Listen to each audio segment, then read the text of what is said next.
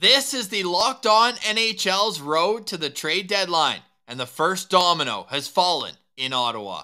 I'm Ross Levitan from Locked On Senators, always joined by Brandon Piller, and we have a trade to announce. The Senators are sending pending UFA Tyler Motte to the New York Rangers in exchange for Julien Gauthier, a big right winger, and a conditional 7th-round pick that becomes a 6th if the Rangers win one round in this upcoming playoff.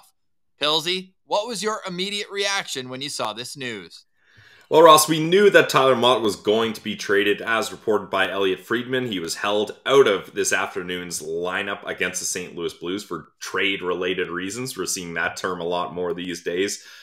And honestly, this is a very lateral move, if you ask me. I don't think the player is a major upgrade over Tyler Motte. Honestly, I would say Tyler Motte is probably a better player, but you're looking for potential in Gauthier, and I think the key here is he's an RFA next year. I think Tyler Motte probably is going to take a look elsewhere and wants a chance to play on a contending team this season, as he's going to be a UFA, whereas Gauthier, he's going to be an RFA, so the Sens at least have a chance of extending him into another season.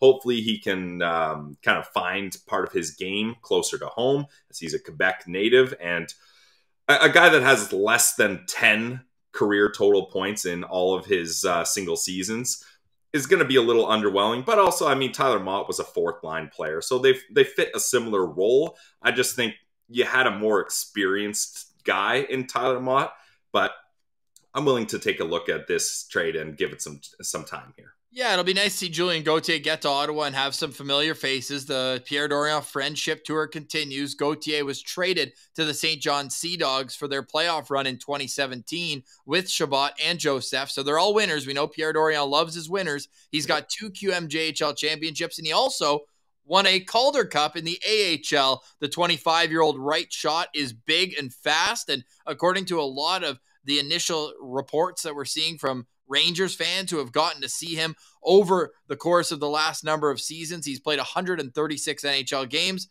They say he can't do a whole lot else in terms of maybe not the most gifted puck handler, maybe not the hardest shot, but I'm willing to give him a chance on the 4th line and see where it goes. I think you mentioned the key in this trade is having team control beyond this season. You're saving a bit of money. Tyler Motte's making $1.35. Gauthier's at $800,000 this year. So it's pennies in terms of the grand scheme of an NHL salary cap, but you're also getting a bit more longevity out of it. Now, I'm excited to see Gauthier come because I remember his draft year. He was known as a scorer. His draft year, he had 41 goals in the QMJHL, and we know maybe to grain of salt, the Q, the high-scoring league, but it'll be interesting to see. Where do you think he fits? You just throw him on a 4th line, or do you give him a chance to maybe move up to a 3rd-line role and see if there is some untapped offensive potential? No, I don't see him in a 3rd-line role, Ross. I mean, I think he fits perfectly on that 4th line. If you get a 4th line with a mixture of Parker Kelly, Mark Kastelik, and Gauthier in the future, I think that's a nice-looking 4th line. You get a lot of size, a lot of grit there. So I think he's had a big enough sample size to see if he has offensive potential in the NHL, and he just hasn't shown it. And that's okay. It's more of a matter of putting him in the right role, and I think a 4th-line role makes a lot of sense.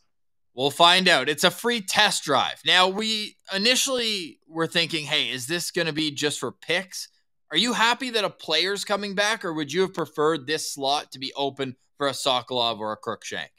No, I think I'm happy that a player came back because, like I mentioned, any deal you're going to make, if you're the Ottawa Senators right now, if it doesn't seem to impact or make your team better next season, I don't see a lot of worth in that. So, although it's a little underwhelming, but my high hopes for a Tyler Motte return were a 4th-round pick at best.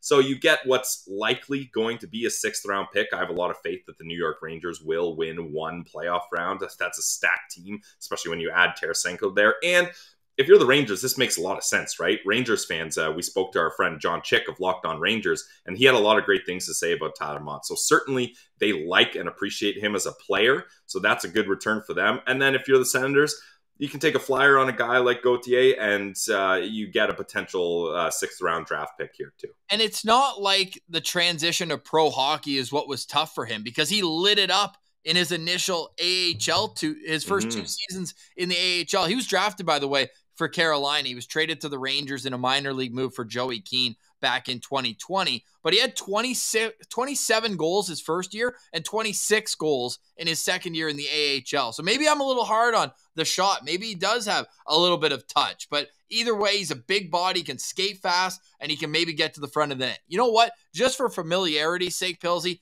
I would start him on a line with Mathieu Joseph on the other wing. I know they're both righties, but I do think there could be a bit of at least a speed factor. You're going to be able to get some maybe defensemen on their heels over the next little while. Joseph shoots left, is on the right wing. But that to say, so maybe you just slide Joseph where Motte was, and then you have a line, maybe Joseph, Greg, or Pinto, and then you put Gauthier on the right wing, at least until you figure out what's going on with Austin Watson, because I don't think you want him any higher in the lineup, right? So still a lot of balls in the air. We'll see how they drop, but I would expect Julien Gauthier potentially as early as tomorrow. If not, you get a few days of practice before the Senators begin another back-to-back starting Friday in Carolina against the team that drafted Julien Gauthier 21st overall back in 2016. Pillsy, a little revenge game? Hey, a little revenge game? That never hurt. Yeah, that could get the juices going, that's for sure. Yeah, I mean, at this point, you can try him up higher in the lineup on the third line like you suggested, but I would be much more inclined to have him stay on the fourth line and bring Igor Sokolov up for a third line role here. If you're looking to bolster the third line, I don't think bringing a guy in like Gauthier that has shown he hasn't been able to produce offense in the NHL, I don't think that's the right move. But you can see what you got, and you can see if a new environment helps things out. Kind of funny that both Motte and Gauthier are sitting on 9 NHL points this season. Gauthier in 40 games, Tyler Motte in 38. But again, there's that familiarity factor for Tyler Motte, having just been in New York with the Rangers last year. What do you think the value was higher on? Final question on this move. Would you have preferred a 4th-round pick like the Rangers gave up for Tyler Motte last year? Or do you think a 7th that could turn into a 6th? So get your Rangers pom-poms out in the 1st round. It could be a 6th-round pick. I laugh, but the Sens also have drafted Mark Stone and Daniel Offerton in the 6th round. And Chris Neal, number 25, another 6th-round pick up in the rafters now. But obviously that's tongue-in-cheek. But would you have rather Gauthier and a lottery ball? Or would you rather have the 4th-round pick? No, I think this was the right move, and he's a first rounder. There is some potential there, and sometimes a change of scenery coming closer to home, that can really provide a spark in a guy. And you look at a guy that says, "Hey, the Senators, this team wants me. They want me to be here. I've got an opportunity here." Maybe in New York, that's a stacked roster. You're not able to see the light at the end of the tunnel for an opportunity, but here it certainly is, especially for this back half of the season. So I think that was the correct move. I don't have a lot of scouting notes on Gauthier, so it'll be nice for me to see what he's got. But a big kid, RFA, close to home, there's some potential. We're going to ask our good friend Mike Rupp, who covers the Rangers more regularly. We're going to talk to the host of Locked On Rangers, John Chick, and we're going to have more information about Julien Gauthier for you on tomorrow's Locked On Senators. Let us know in the comments as well below. Let us know what you think of Julien Gauthier, the newest member of the Ottawa Senators. We wish Tyler Motte well. Thank you, Soldier. Of course, seemingly a great guy. He even got, did he get the chain or was it the goggles? I don't know. I forget. But Tyler Motte was a guy that I really liked. Like, I think if the Ottawa Senators had a chance to re-sign him, if it seemed like that was going to be an option, I might have went for that also. Because I thought as a depth player, especially as a team looking to play meaningful games and hopefully get into the playoffs, I think he definitely is a useful guy. But we'll see. We will see. I think that's the best way to analyze this trade. But we'll chat after the game in the postcast. Enjoy Sens against the St. Louis Blues. It's a Locked On Podcast Network, your team every day.